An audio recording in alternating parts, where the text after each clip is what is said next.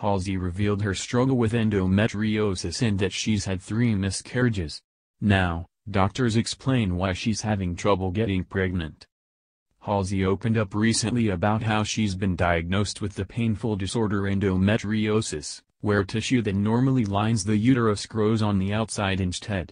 The singer is only 24 years old and tweeted that I have endometriosis. I've had 3 miscarriages, 4 surgeries, pretty much in pain every day of my life. But endo wasn't the cause of her miscarriages, a doctor explains. A woman would not miscarry from endo. Endo, in and of itself, will not give any real bearing on miscarrying, only on trying to get pregnant. Dr. Peter Weiss, NOB/GYN at Rodeo Drive Women's Health Center in Beverly Hills, who treats women with endo extensively, tells HollywoodLife.com exclusively. If anything, endometriosis makes getting pregnant all the more difficult. Endometriosis is associated with infertility. Many women who have endometriosis will have a harder time getting pregnant. Not every woman will have a hard time, but it is a risk factor. A history of endometriosis can make it much more difficult for a woman, even at a younger age, to get pregnant. It also depends on the degree of the endometriosis. Endometriosis can be mild or quite severe, which can also play a role in getting pregnant.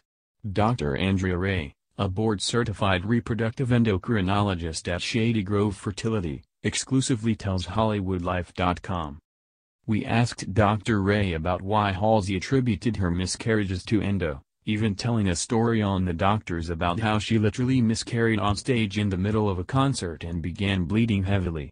Endometriosis is one risk factor why women miscarry, but it would be hard to say that that's the cause without excluding other reasons first. There's other risk factors involved, and most likely it may be genetic, meaning the embryo itself was abnormal, she explains. Halsey did say on The Doctors that her mom explained away the heavy and painful periods she had all her life to something that ran in her family. As for Halsey's multiple miscarriages at such a young age, Dr. Ray says any woman that has 2 or more miscarriages, we recommend them undergoing an evaluation with a specialist to rule out other causes such as genetic causes, the uterus itself, or hormonal causes.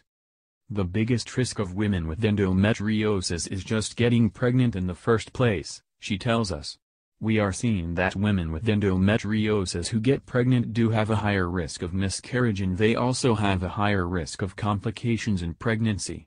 They have a higher risk of bleeding, of preterm delivery, ectopic pregnancy, which is where the embryo grows outside the uterus and typically in the fallopian tube, and will sometimes need a C-section and have a baby that's of a lower birth rate. Sadly, once a woman with endometriosis is pregnant, there's not too much she can do to avoid a miscarriage, Dr. Ray explains. Halsey is not alone in her struggle with endo. Celebrities who have battled endometriosis and still gone on to have children include Top Chef host Padma Lakshmi, 48, and actress Susan Sarandon, 72. While for others like Lena Dunham, 32, the pain became too debilitating and she underwent a hysterectomy to have her uterus removed. Dancer, actress Julianne Hough, 30, recently revealed that she has endo and that it has created a struggle in her sex life with husband Brooks Slage.